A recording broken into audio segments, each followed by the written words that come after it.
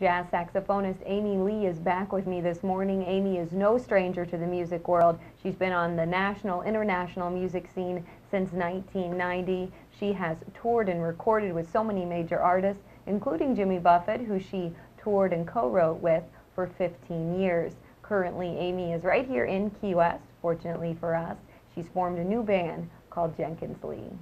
Amy, thank you for being back on the show with me today. Well, thank you very much for having me. Well, it's always good seeing you, Amy, and talking with you. And let's talk first about Jenkins Lee, your band that you've recently formed. Yeah, wonderful. Jenkins Lee is Woody Jenkins, guitarist and vocalist, and myself, Amy Lee, and we formed our last names together to make Jenkins Lee. And we are currently working as a duo because it's very difficult to find band work in Key West, but our band comprises of the traditional instruments of bass, guitar, which is Woody, of course, vocals, Woody and Deb Hudson, the queen of Key West soul. She was named, and we do originals, many originals. Woody is a very diverse writer, from country to rock and roll to smooth jazz. I'm a R&B writer, rock and roll. I co-wrote with Jimmy Buffett, so we have a whole mix of originals. And then we do songs from the Allman Brothers to Zach Brown as cover songs as well. Okay. Now, how did you and Woody make this connection, Amy? It's really a odd story. Woody has a Jimmy Buffett connection, but he was with Jimmy, working with Jimmy in the late 80s, early 90s. I hooked up with Jimmy Buffett in 91. Okay. So we missed each other. So that's an interesting story.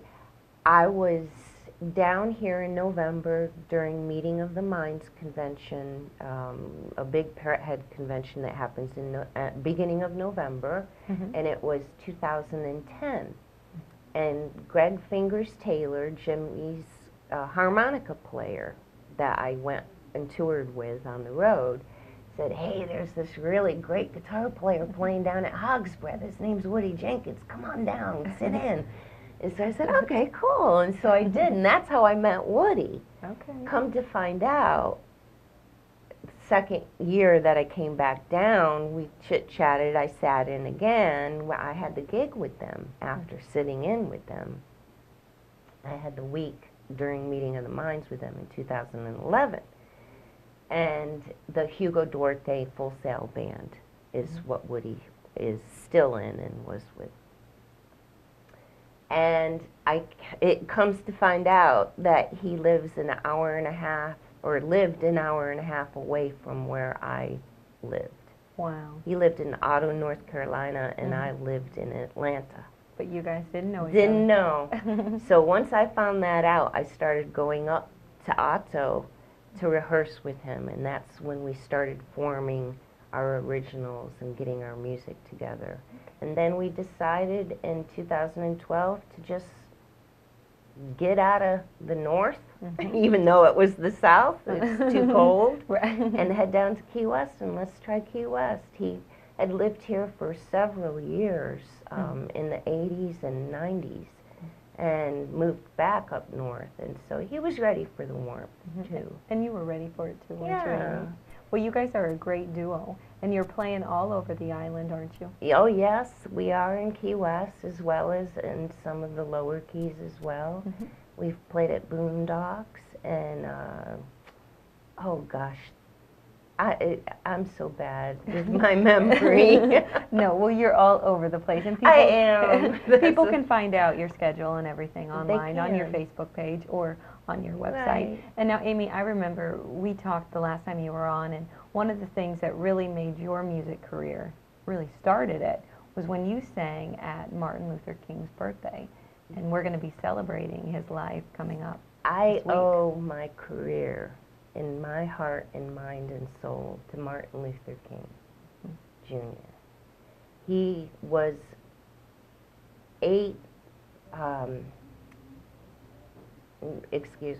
I was 8 when all of the happenings were going around, and he inspired me.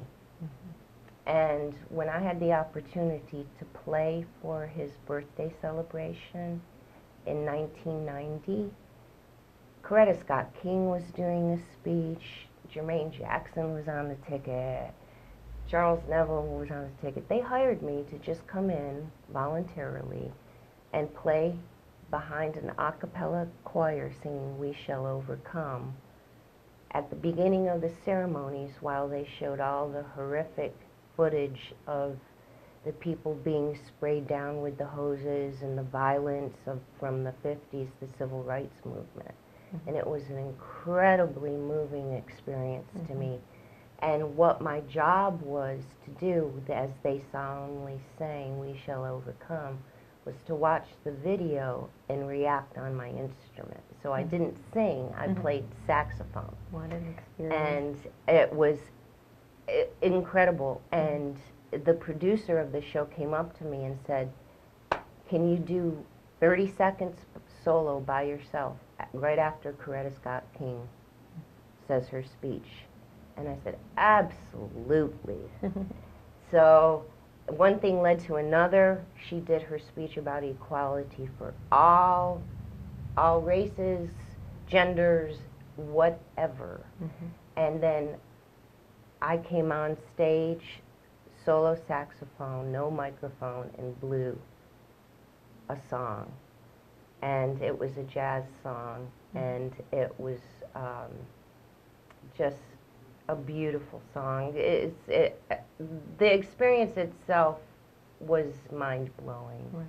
And from that point, the Neville brothers were on the ticket for the celebration, and Charles Neville, the sax player, listened to me and came up to me and said, "Do you want to be in my jazz group Diversity for the New Orleans Jazz and Heritage Festival in New Orleans?" And I said, "Absolutely." And that's where your career took off. Started. All right, well, we are running out of time right now, Okay. Amy, but please check her out on Facebook and check her out her website. Amy, thank you for being back on this Thank morning. you very much for having me. Stay with me.